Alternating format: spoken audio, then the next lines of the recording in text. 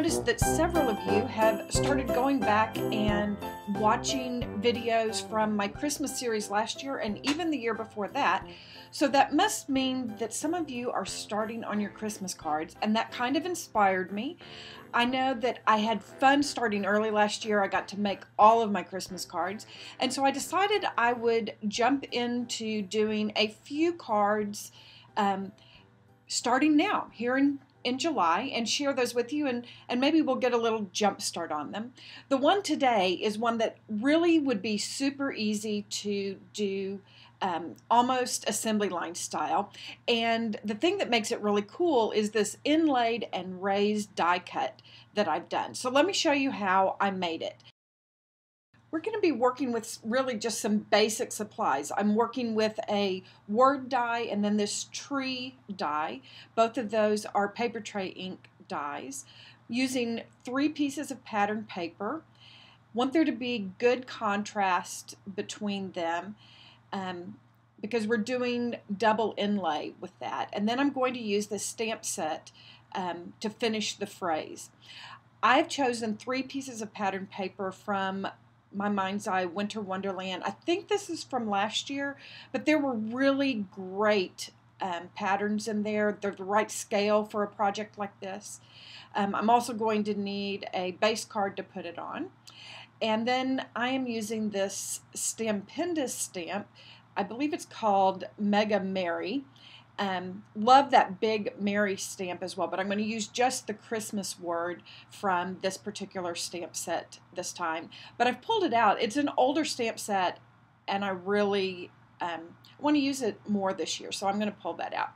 I'm going to start with this.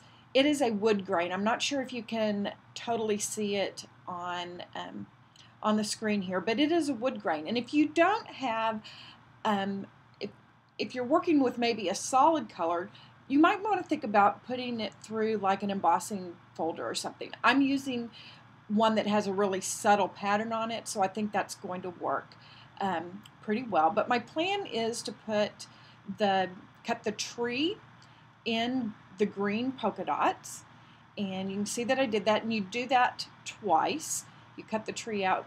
Make sure you put the tree where you actually want it on your solid color there, and I'm putting that back in. And before I do the next inlaying, I'm going to see where I want this Mary to be, and I'm going to work on doing my stamping first because I want it on both the tree and that background, and it's going to be hard once we've done the lifted inlay of the word Mary. So kind of check it out and then go ahead and do your stamping. And here's what I found. Use some temporary adhesive to put this in place. Again, this is a great project to do multiples of because you can kind of do assembly line on all of these.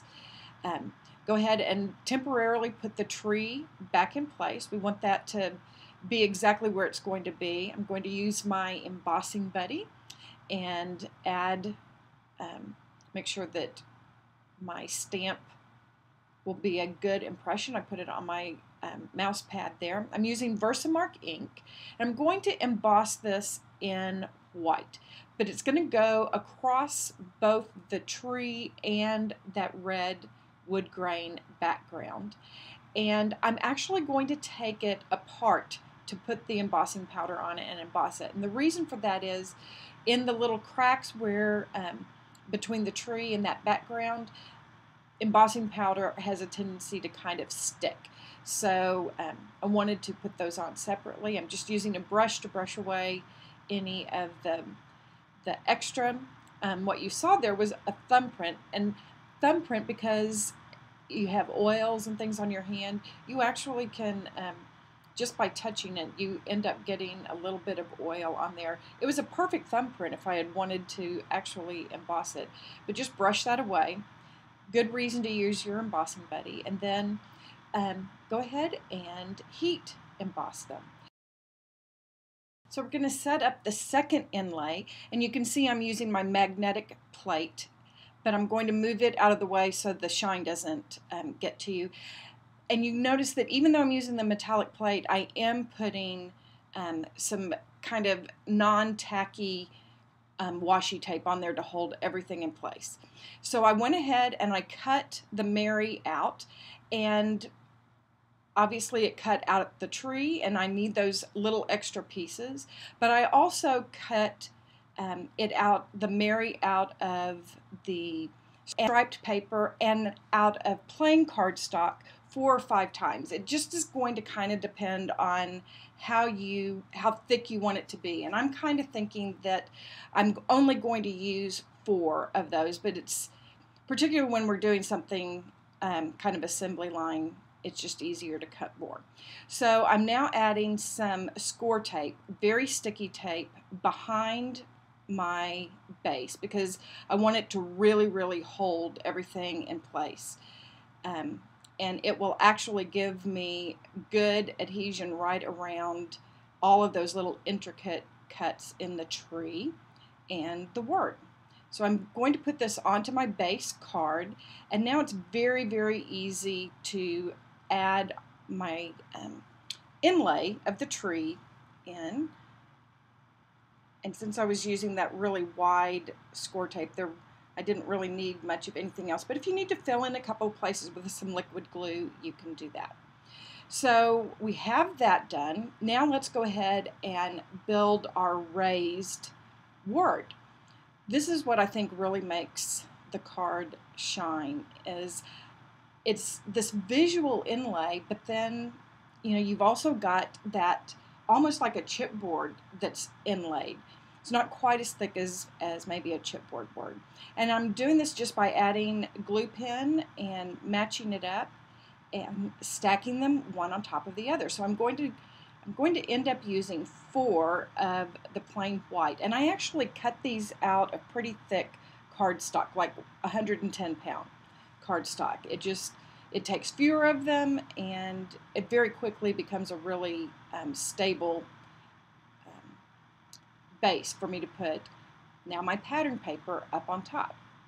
And it's not super thick. It'll still go through the mail in a really easy way, but it does give you a really nice degree of pop on there.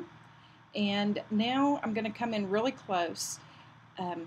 You could probably plan a little better than I did, but it ended up not being all that hard. I just used my little quick stick to pick up the pieces and put them right back in place. And I think that has such a huge visual impact to put them back in there. I've also cut a little flag that I'm going to put on there, and I did some stitching on it. And originally I had planned to maybe heat emboss the number 25, but because I'm turning this into one of those assembly line kinds of cards, I decided I would just put a button because it's a lot quicker than adding an additional embossing step. So I'm going to add this onto the base. I always start lining up at the folded edge because it's easier to trim off anything over on the other sides. That fold always gets a little tricky for me. I'm putting just a 3/4 inch punched circle from the same pattern as I used on the Mary, and I kind of tried to match the angle that it was going at, and then just used a little glue dot to put the button on. Now, you know me, if it doesn't have a little shine on it, I kind of think I'm not quite finished.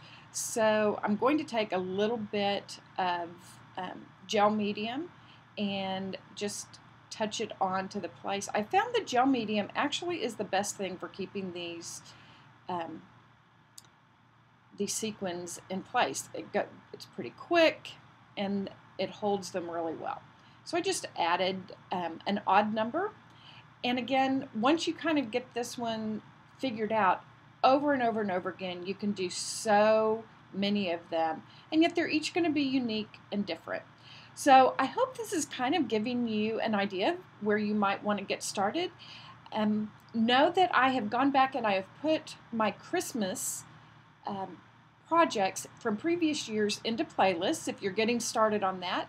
So feel free to go back and watch those. And as we move forward, I'm going to try and do maybe a couple of assembly line cards like this one, and then maybe one or two that, while we're not panicked about getting them all done, might be a little bit more over the top kind of things. Because you know I can't approach Christmas without doing at least one or two of those kinds of projects as well. I appreciate you coming and hanging out with me today. I do appreciate you all. You all have left me the sweetest comments lately, and they really touch my heart, so thank you for that.